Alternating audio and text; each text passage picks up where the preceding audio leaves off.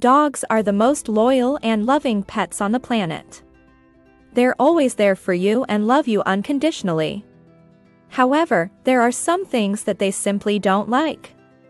In this video, we'll talk about 8 things that your dog hates and wishes you would stop doing. Number 8. Nail trimming. Does your dog run when you approach with nail clippers? This is normal. Dogs can't stand getting their nails clipped, yet it's a necessity. If you cut your dog's nails too short, you'll be cutting their quick, a blood vessel and nerve located in the nail. The result can be a lot of blood, and, at the same time, it hurts your dog. Conversely, leaving the nails too long after clipping can impede your dog's walking and cause pain. As a solution, handle your dog's paws gently. Consider offering treats as a way to make it a positive experience. It is recommended that you practice the proper technique with a vet or groomer before doing it yourself. Number 7. Hugging your dog. When you give your dog a big hug, does he or she freeze? According to researchers, the answer is quite simple. Many dogs don't like being hugged, and it can make them anxious. Your furry friends don't like being hugged since it makes them feel uncomfortable. The reason is that they associate it with being trapped, subdued, or locked in a crate. Don't invade their personal space because they hate it. It's possible for some dogs to come over and hug you, but they'll do it their way and walk away as soon as they're done. Let your dog come to you if he or she is okay with hugs. Number 6. Forcing friendships. There are dogs that love playing and running with the pack at the dog park, and there are others who are terrified of it. Similarly to humans, certain dogs do not bond well with others. If your furry friend is aggressive toward other dogs, don't force them together, expecting them to warm up eventually.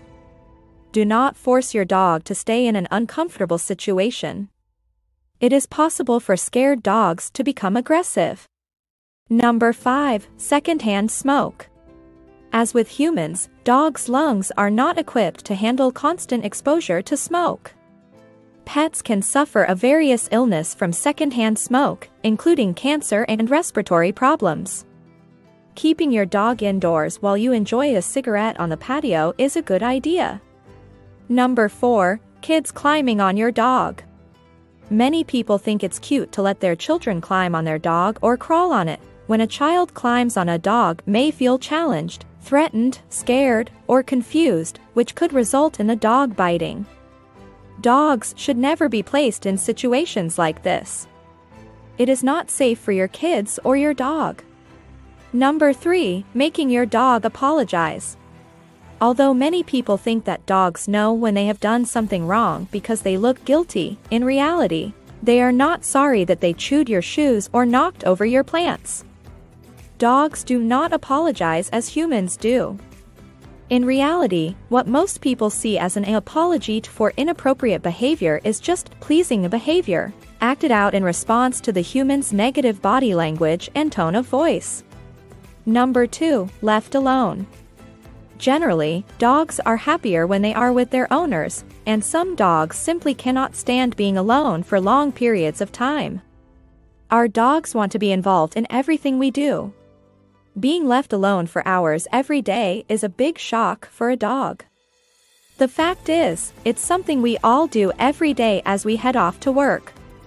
Generally, we shouldn't leave our dogs alone at home for more than 4 to 5 hours at a time. To keep your dog entertained while you are at work, consider hiring a dog walker.